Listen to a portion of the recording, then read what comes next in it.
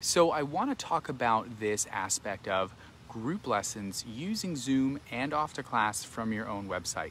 I want to talk about it in two ways. First, I want to talk about it from the technical perspective, and then I want to talk about it from the practical perspective. And basically, in a nutshell, it's really easy from a technical perspective, and it's really hard from a practical perspective. So let me just talk a little bit about that. Scheduling software has gotten really good in the last couple of years. There are some really excellent, really robust options out there, from Acuity to Schedule Once to a platform called Omnify. There are new ones coming up all the time, and they're excellent, and they can really handle just about any situation or circumstance. You just have to find the right program with the right feature set. Now, it may be expensive. You know, some of these more robust solutions are sometimes up to $50 or $100 a month, like per user per year. So from that perspective, you know, it might be difficult, but I just wanted to put it out there that it is easy to find the right system that can do it. Now, practically, I said practically speaking, this is very hard. So why is it practically very hard? All right, so it can be tricky to organize group lessons with people who are all over the world. It is a little bit easier if you're doing it localized. So if you're targeting people in one specific time zone, that does make it a little bit easier. But when you're talking globally, it does become a little bit more difficult. Now, the way that I've seen that done successfully is with big language schools.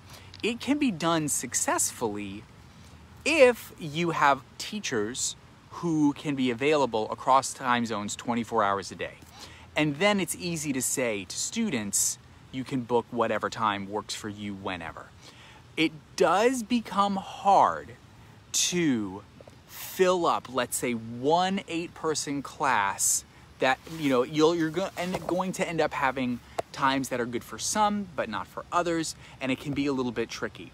Here's what I have seen people do and have success, and I've seen even really big people do it this way. Instead of trying to schedule something and using like a robust kind of scheduling software, what I would recommend is simply saying, this is the time that the class is going to be. You do your best to find a time that will fit into everyone's availability, but you can't please everyone, generally speaking.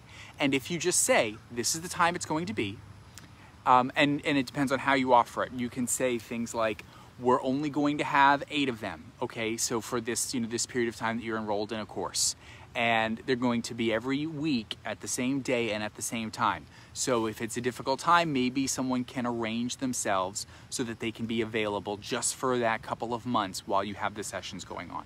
What a lot of people also do is they say, it's going to be recorded, don't worry if you miss it. So I would definitely suggest going that route. And you could even go through a certain amount of effort at the beginning to try to find the day-time combination that's going to work for the greatest number of people.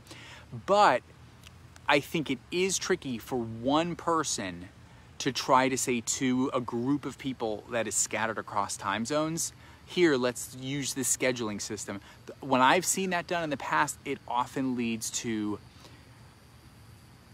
make it difficult for everyone to find a time that they're satisfied with. So now it's different if you, like I said, if you're more like a language school and you have hundreds of students and dozens of teachers, and then you may need to do that, and then it might be a little more practical because you've kind of logistically got your bases covered in terms of people to cover the various time zones.